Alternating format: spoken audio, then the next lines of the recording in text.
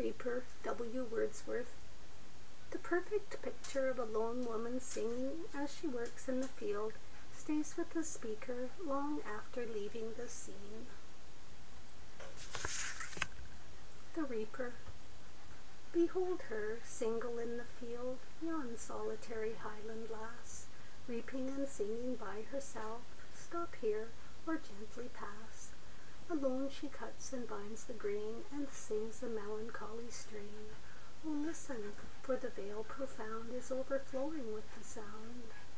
No nightingale did ever chant more welcome notes to weary bands of travellers in some shady haunt among Arabian sands.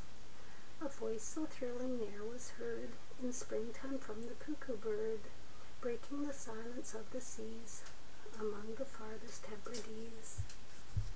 Will no one tell me what she sings?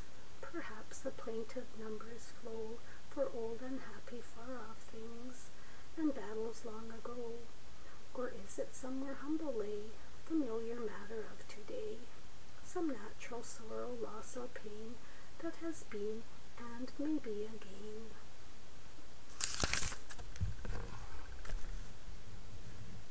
Whate'er the theme the maiden sang, as if her song could have no ending, I saw her singing at her work and o'er the sickle bending.